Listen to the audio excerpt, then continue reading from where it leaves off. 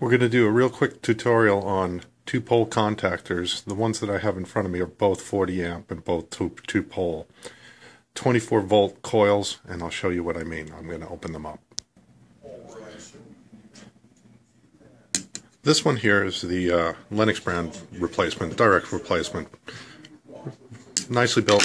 This cover is actually new. They just started doing this about a year or two ago on HVAC machines. And this is the one by Carrier's replacement. Nice stuff also. Little bit like this one, a little bit better. But what's underneath here is actually the pull and the throw for the coil, for the 24 volt coil underneath there.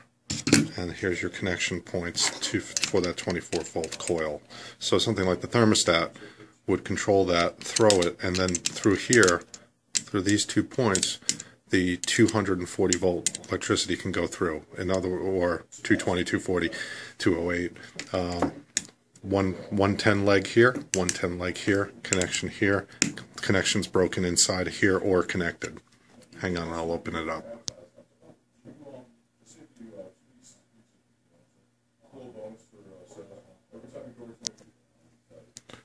Okay, so I've removed the screws and pulls right off.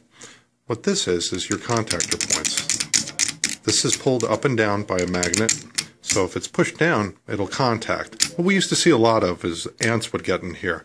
Ants are often attracted to electrical fields, or will just migrate there for heat. So what happens is it pulls down, would smash ants, and you would get no contact or poor contact and would just burn out something. So that's why they've started to put this cover on, which works really nicely. And as you can see, the Carrier brand replacement one does the same thing. This one can handle up to 40 amps, and so can that. Some of them are made for 30 amps. Use what the manufacturer suggests for your unit. Now, of course, you don't have to put that kind of power through these connections, and you can always use a double pole as a single pole, and that's not an issue. You could just jump right over. That was our doorbell ringing a few times here. So okay, so now you can hook up through here, which is preferable because then you can clamp down really nicely here. Same exact thing. These are all probably made, who knows, out of the same types of factories. No doubt the same types of factories. Let's see. And that's the basics of a contactor. So that's it. And if you ever need to replace one, it really shouldn't scare you because it's really not much to do. You just need a screwdriver.